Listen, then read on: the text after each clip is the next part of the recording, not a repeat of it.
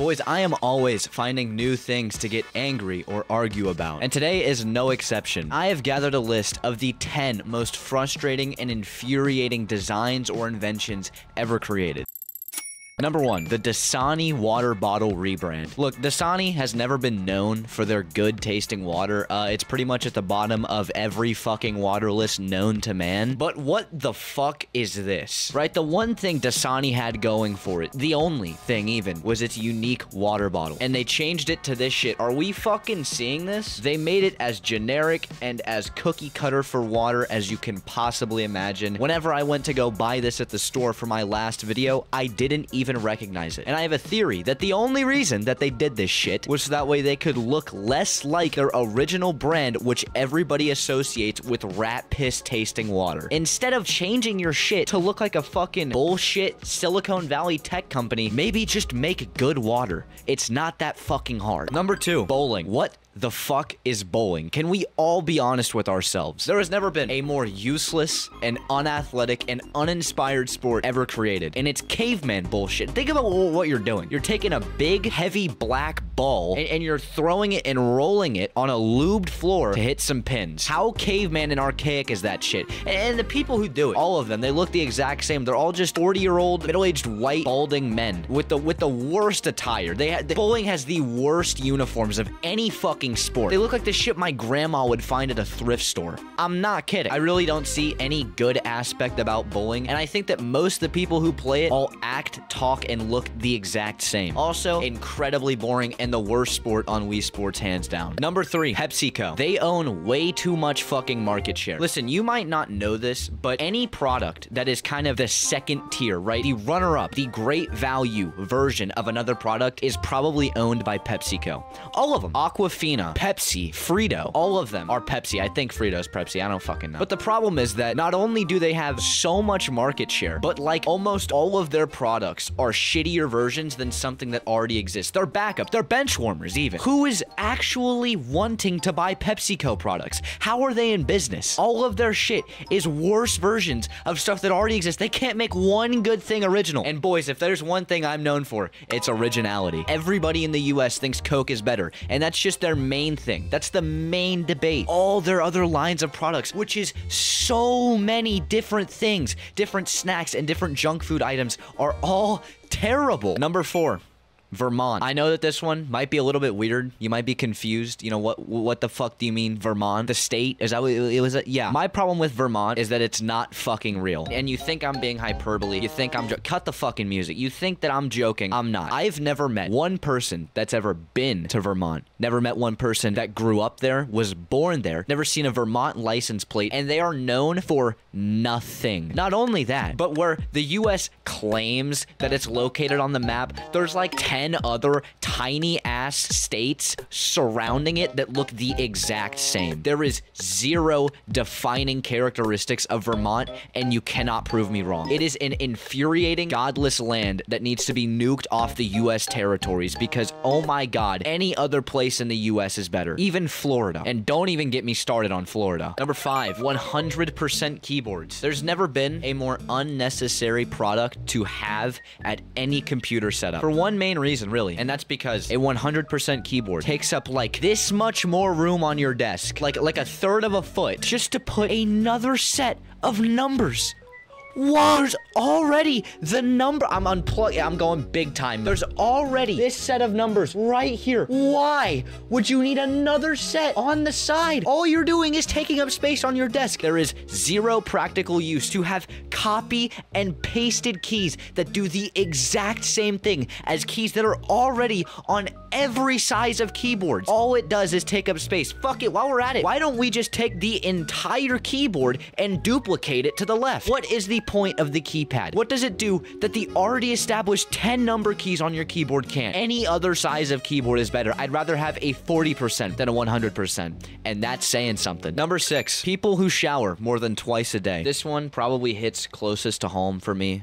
This is one of the most infuriating and horrid acts that a human can do. It really borders murder to me. What the fuck is your problem? Under normal circumstances, if you are not an active person and you are not sweating or getting dirty throughout the day, one shower in the morning is enough. We can all agree on that, right? If you're getting sweaty throughout the day, if you're working out, if you have a labor-intensive job, if you are outside all the time, 2 showers a day makes sense. One in the morning and one after the hot and sweaty activity that makes you gross. But there is no fucking excuse for three showers in one day. One day! I had a whole debate with this at the kids, nay, the fucking heathens that I sit at my lunch table, who were trying to talk to me about how often I need a shower when I already shower once a day and do not get sweaty throughout it. Twice a day, you're already pissing me off. Like I said, you have to be a specific type of person with a specific lifestyle. But 3 times. 3 times! Number 1, you are tanking your water bill that I know you're not paying for, because if you were, you wouldn't be spending all that water every day. Not only that, but you are running through so many outfits. You have to run through 3 outfits every day.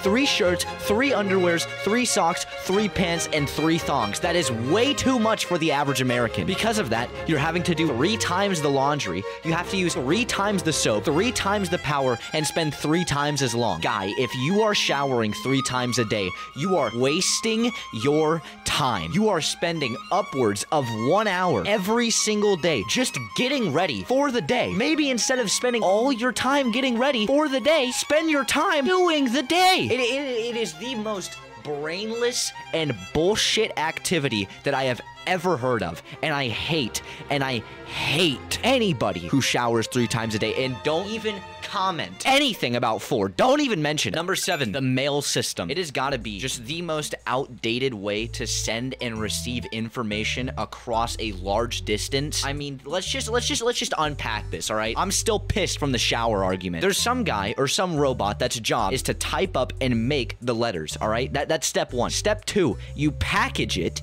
and you spend all that money and resource and time on envelopes and stamps. Then you get another guy whose job it is to move it place to place in a truck that looks like a reformed ice cream truck, and it takes days, if not weeks, to get from place to place. And only then does it arrive, maybe, in the receiver's mailbox, which they then have to go check and then open it and then read it and then process it. And God forbid they have to sign something and then send it back. We're talking weeks to send 3 messages back and forth. Just a hypothetical question. What if we could do all of that, but we put it online, and then maybe we abbreviated the name and called it something like email? I don't know. I'm just speaking out of my ass. And what really gets me is that mail is where all the companies send your most valuable information, your tax documents, your insurance, your healthcare, your car payments, all of it goes through the mail. Why? Why can't they just take the already written thing that they had to write in Docs or in Word and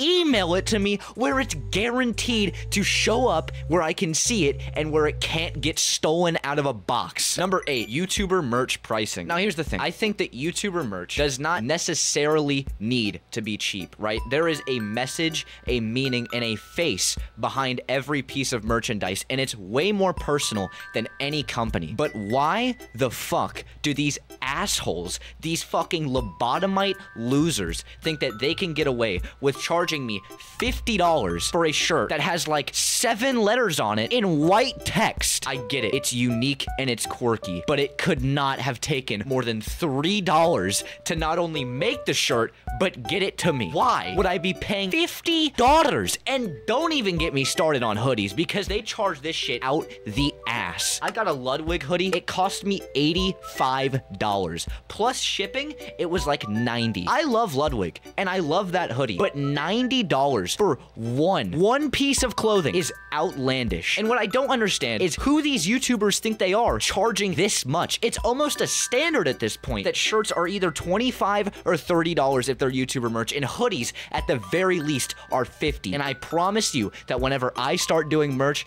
you will never, ever see me charging over $60 for one item. And That is a promise. Number 9, podcast names. We are in a listening and streaming age. I genuinely cannot go over an hour of my life without listening to something, whether it's a teacher talking, a friend talking, music, or a podcast. I am always listening to something, and podcasts are an incredibly popular way to do it. So why the fuck can we as a society not make reliably good names for this bullshit? Every single name for every podcast is always trying to be so quirky and stand out so much, but in reality, all of them just sound like the same bullshit. I went through a list of the biggest and most streamed podcasts on Spotify right now. Tell me why so many of them were The Blank Show. Guy, you have a podcast. You are not famous or important enough to call your podcast the Your Name Show, because that's always what it is. The Ben Shapiro Show, the fucking, I don't remember any of the other ones, but I they're all, it's like half of them. They're all called The Blank Show. And some other just really shitty, annoying ass Silicon Valley, I live in LA and pay $9 for water that's packaged in glass. Call her daddy, come the fuck on. So true. What now? Unbased and young and profiting. All of these sound like they were put into an AI and spat out. They are the most generic, soulless names I have ever heard. Number 10, duffel bags. Straight off rip, stupid fucking name. I wouldn't be surprised if it was some egotistical fuck who just wanted their last name in some product that they made. But why the fuck do any of us even pretend, even give an iota of a thought that a duffel bag is a practical or good way to store and carry around items? First thing, how do you carry this? There is way too many straps and way too many different zippers and pockets that there is no reliable way to carry it. There's always another configuration. It's like a Bionicle. Not only that, but they're really expensive. They're like $50 when you can get a backpack for like 20, which doesn't make any fucking sense to me because a backpack you actually can practically carry around. And speaking of carry around, they're way too big to carry around. They're like twice the size of a backpack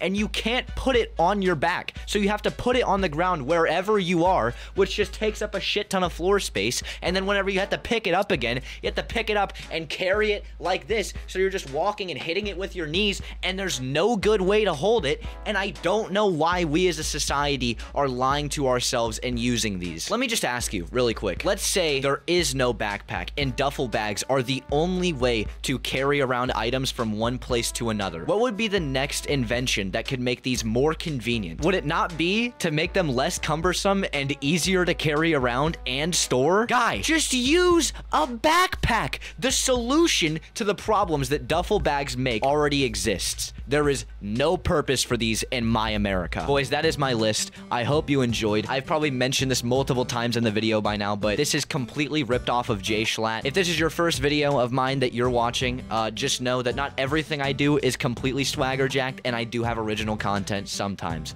Boys, I hope you enjoyed, and have an amazing day.